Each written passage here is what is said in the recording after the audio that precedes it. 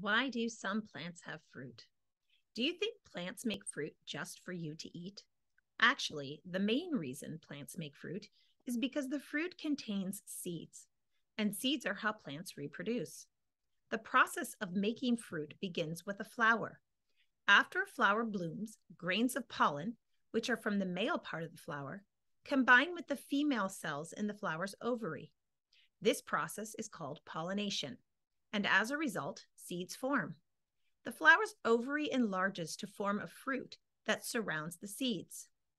Plants with flowers, called angiosperms, are very successful at reproducing. Today, angiosperms make up 90% of all plants on land.